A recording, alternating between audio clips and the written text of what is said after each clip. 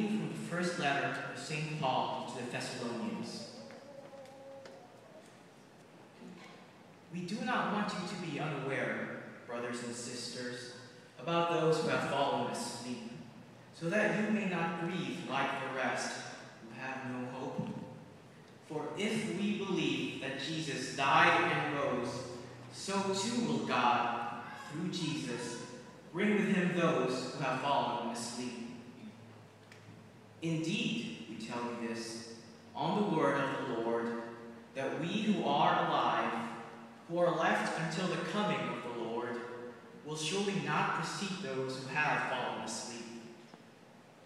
For the Lord himself, with a word of command, with the voice of an archangel and the trumpet of God, will come down from heaven, and the dead in Christ will rise first. Then we who are alive, who are left, will be caught up together with him in the clouds, to meet the Lord in the air. Thus we shall always be with the Lord. Therefore, console one another with these words. The word of the Lord.